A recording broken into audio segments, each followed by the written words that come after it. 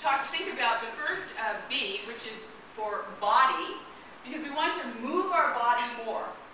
Okay, exercise is not just something that has to happen in the gym. In fact, studies show that people who go to the gym 2 or 3 times a week for, let's say, 45 minutes at a time and are otherwise inactive. They spend the rest of their time, sitting on the sofa, sitting at their chair, driving in their car, are not as fit and do not burn as many calories, burn up the energy, as people who are just active all day long, who run to the mailbox, get the mail, come back in, go out and go pick up the newspaper, who drink lots of water and as a result have to go make lots of trips to the restroom, use the stairs instead of the elevators. My book, Fitness 9 to 5, has lots of tips like this because I know what it's like, because people always say, I don't have time to exercise.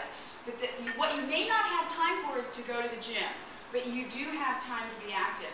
In fact, every morning when I brush my teeth, I do 20 squats. And Renee here, who is my sweetheart, will vouch for me. I do that every morning and every night because you want to invest in that. Yeah, do it. Because you want to invest in your physical future.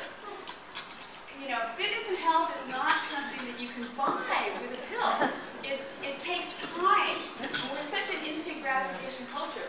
But your current leg strength, your ability to do this today, how many times you can do it, this is the strongest indicator of whether or not you're going to live in assisted care when you're an older adult in your later years.